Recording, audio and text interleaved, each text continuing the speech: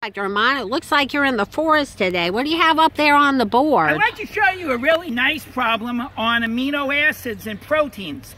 As you all know, an amino acid represents a monomer, and groups of amino acids link together, and we make polymers called proteins. So come in and let's have a look. Okay, Dr. Romano. I want you to remember that normally, if you hear the word protein, it contains the elements carbon, hydrogen, oxygen, nitrogen, and sulfur. Never forget sulfur. It's always a common question. Very rarely you'll see an odd protein with selenium, but they're the main elements. What I'm going to do is take a nona peptide. Nona means it contains 9 amino acids, and I'm going to treat it with HCl for 24 hours and blow the whole thing apart.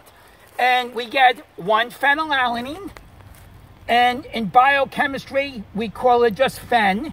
And then we get 2 alanines, which we call ala, 2 prolines, which we call pro, 2 serines, which we abbreviate as ser, and 2 glycines. By the way, glycine is the only optically inactive amino acid. It's a good question you should remember. All right, just double check it. We have 2, 4, 6, 8, and 9, so it makes sense. So we've blown this apart. We hydrolyzed it. Now, the Edman degradation gave gly, and the carboxypeptidase reaction gave ser. Now, you might say, what the hell does that even mean?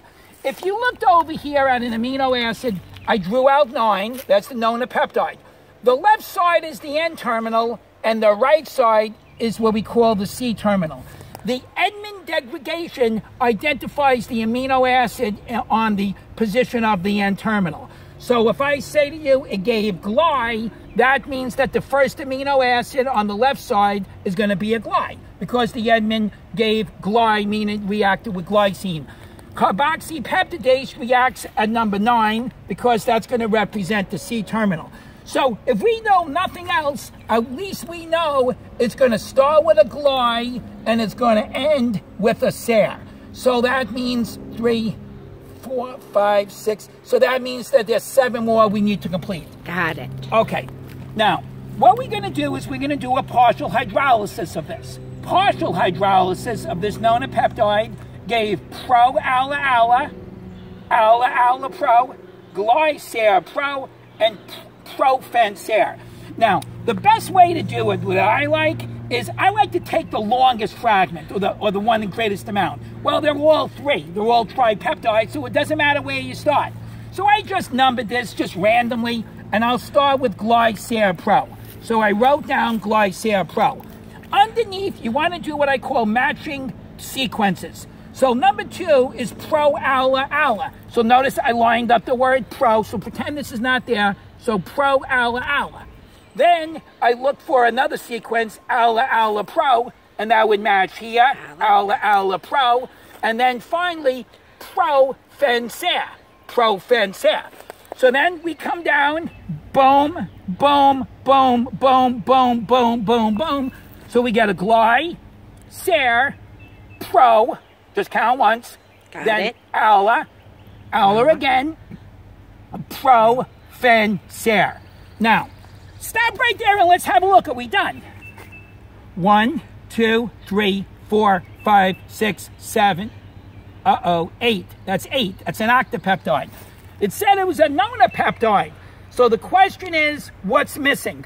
Well, we see from up here that we have 2 glys. And here, if we stopped it here, that means there's only 1 gly. So the question is, are we going to put the gly on the left side or the right side? Well, the Edman said it gave gly. So that means the other gly had to be on the left side.